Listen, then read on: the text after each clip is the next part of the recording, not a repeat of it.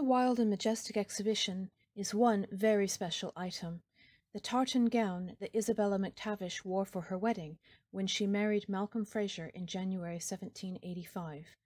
This dress is virtually the symbol of romantic Scotland. I mean, tartan wedding dress. How much more romantic can you get? Have you seen it? As well as being beautiful and evocative, this gown is unique on several fronts and attracts keen interest from historians with a wide range of specialisms, social historians and archival researchers, material culture specialists like Rosie, Waine, fashion historians like Jonathan Faiers, fashion and costume curators like Emily Taylor, and of course tartan historians like Peter Macdonald. This year marks the first time it has been thoroughly studied by dress historians who specialize in reconstructing historical garments. In June, I led a team in recreating this iconic gown to see what we might learn about it from the process. I'm here today to share our observations and discoveries and highlight possible avenues for further research.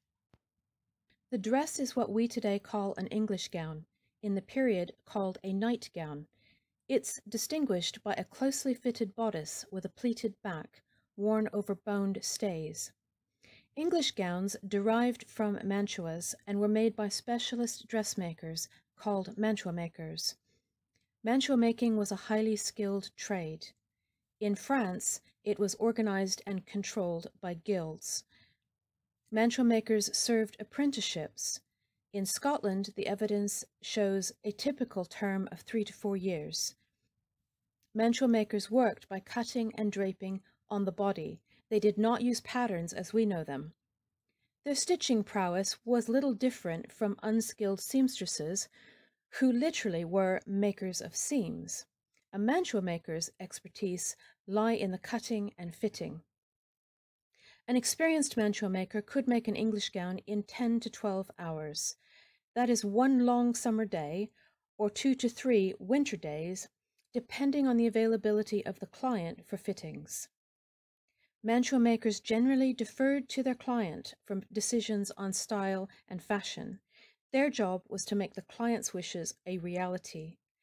Nonetheless, their in-depth knowledge of garment construction meant the design and making process was collaborative.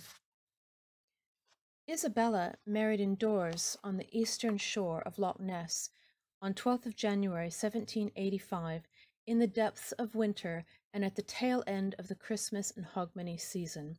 This was a popular time for all kinds of social gatherings, including weddings for rural communities. Her mantua maker was likely juggling several client commissions at once. We observed a number of general points about the dress.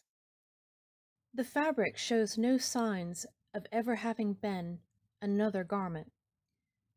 The dress has subsequently never been altered, not even to let out or take in a seam. Both the lining and the tartan were cut on the straight of grain at the bodice center front. A little unusual, as normally you want a little bias in the lining at least to achieve a smooth fit over a curved three-dimensional torso. There were at least 2 distinct hands at work, notably in the unskilled non-fitted parts. While the bodice was cut, draped, fitted and stitched with care by the mantua maker, the skirts were assembled and fitted in a hurry with far less precision. It appears that the mantua maker's default mode, in places where it didn't affect style, was typically 1780s, commonly seen in fashionable Italian gowns from this decade. Italian gowns are seamed, not pleated, and that just can't be done with a fabric as thick and heavy as this tartan. But given Isabella's choice of what has to honestly be considered an unfashionable fabric for the 1780s, she may have had a nostalgic style in mind all along. And let's look at that style, shall we? The combination of back bodice pleats with a center closing front bodice was not entirely uncommon during the 1770s when the English gown was going through significant transitions. However, the very wide set alignment of the back pleats is markedly mid-century. It must have been a conscious decision by Isabella to go with such an old-fashioned style. We do not know why she chose to go with a contemporary front. Perhaps it was what she was familiar with, and meant that she didn't have to deal with unfamiliar things like robings and a stomacher. It also allowed the tartan set to show to great advantage at the front of her gown. Once Isabella's style preferences were known, it was up to the mantua maker to bring that vision to life. We noted several interesting ways of working, including one series of mistakes, which, for us and for our audience in June, really brought home what a bespoke process this was, and revealed the mind of a mantua maker who could think on her feet, weigh up pros and cons of various possible solutions, and then choose the most expedient one and get on with it. The most marked example of this is in the sleeves. It's possible that Isabella stipulated what length she wanted, and whether she wanted cuffs or not, but a series of events took her and her mantua maker down a one-way street where they were left with no choice at all. First, the fabric was cut in large rectangles, quite wide, of a typical length for 1740s sleeves. At the first fitting of the sleeves, it was determined this was too short, and extensions were pieced in, resulting in a more typical 1780s three-quarter length. But at the next fitting, disaster! The sleeves were too tight for Isabella to bend her arms. Wedding celebrations without being able to raise a glass? Unacceptable. Now, we could think of a number of ways to fix this. We're not sure we would have gone for the option the mantua maker chose. She took a pair of scissors and snip, and then slapped cuffs on. If cuffs were intended all along, then attaching them instead of the extensions would have produced exactly the same length much more quickly. We can't know for sure why extensions were pieced in, but once they were, and once the overfitting happened, then tackling the tight edge with scissors and covering up the butchery with cuffs totally works for us. Backing up the personal study of about 150 gowns by the members in our core team, we have had on-tap access to several more historians, including two who have participated in the Colonial Williamsburg Historic Trades programs, several museum curators, and crucially Dr. Carolyn Ann Dowdell, who has personally studied over 500 18th century gowns and jackets in the UK alone. The other construction feature I want to highlight today is this. The bodice lining and the tartan body piece were treated as one. The sleeve head was pleated and then slipped in between those layers. Then the back bodice edge was lapped over the top and was stitched down as the final stage. Our collective experience has been that the order of operations seen in Isabella's gown is not nearly as common as one where typically the bodice lining is treated as the shoulder strap. The sleeve heads are pleated and attached down to that strap.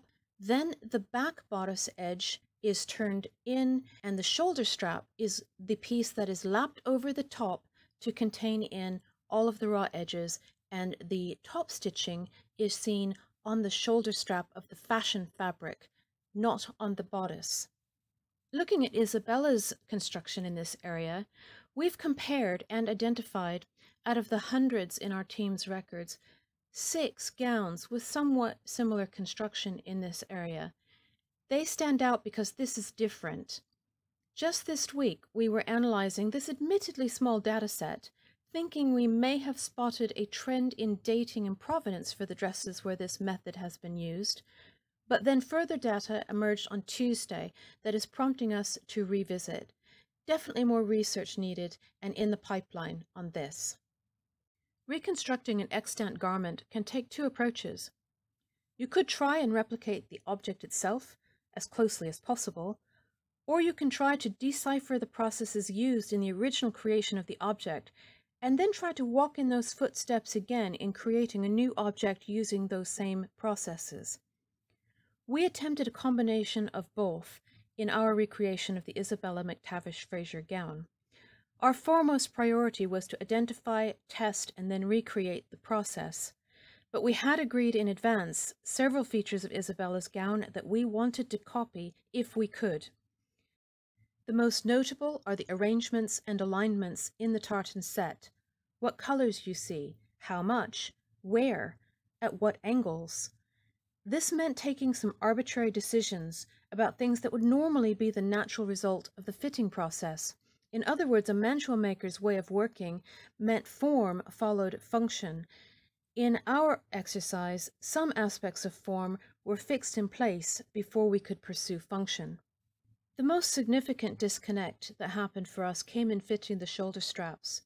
Our model's shoulders were significantly wider than what might have allowed us to mimic the smooth, unbroken line of the outer back pleat up and over the edge of the shoulder. In the end, we had to abandon attempts to replicate the order of construction and instead go with the much more common order of bodice strap lining, sleeve head, back bodice edge, and then tartan shoulder strap lapped over as the last and uppermost layer. This was a perhaps inevitable result of making a new gown bespoke for one woman, modelled on a finished gown made bespoke for another woman. And this is a vital, perhaps overlooked, piece of the story. As well as being a romantic symbol, the Isabella MacTavish Fraser gown is a lasting legacy of gown making in the Scottish Highlands during the 18th century. It is a product of the training, skill, and art, but it also shows us the practicalities and the realities that make up this iconic gown.